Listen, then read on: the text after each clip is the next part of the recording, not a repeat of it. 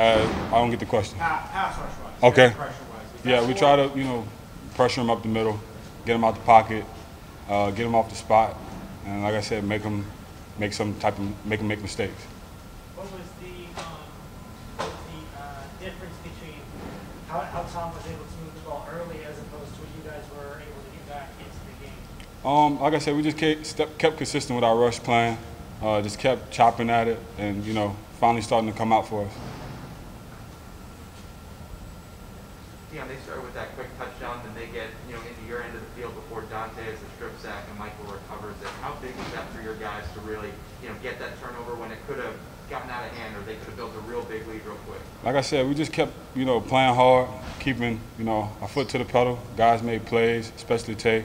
Good rush, got the ball out. Mike was there at the perfect time, and like I said, we just got to keep capitalizing off those type of plays and keep grinding. If you're without AJ for a little while because of the concussion, what does that do defensively to the back end? Don't really think about it too much. It's next man up.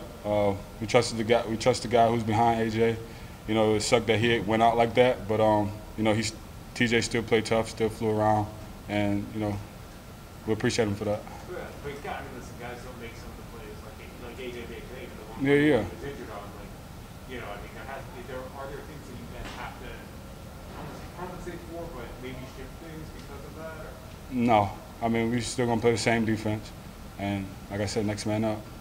Deion, he got away a couple scores late, but what did it say about the unit for you all when you all cut it to 3 and got it, with a chance to try to, pull the thing out? Like I said, we fighting, always fighting until the clock hits 0-0. Appreciate the guys for that, and like I said, we just got to keep striving, keep getting better as the season go on. Right before they did get it to a one possession game, there was a 3-and-out where Foye punched it out. AJ had a PBU sack for Marlon. It felt like this defense was it was everybody working in all levels of the defense. What did that specific 3-and-out say about this defense and how it plays? Like I said, we're a tough defense. We just got to keep stacking the plays, keep getting better as the season go on, keep learning from Dean. He's doing a great job, presenting this defense to us and making sure we all on the same page for by the end of the week. And we just got to trust the process and keep grinding. Matt was talking about a moment ago how you guys had a lot of momentum there to get the ball back down 3 points. They go 3-and-out, punt, score quickly.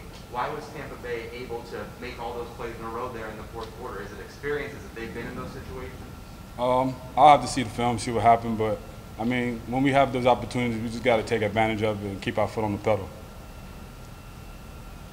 Do you feel like you were able to take Tom off his spots at any point? Because the way those first couple of drives looked, even the drive you forced the turnover, things changed after the first 3 drives. Like I said, they're going to adjust. We got to keep going with our rush plan. We got them off the spot a few times.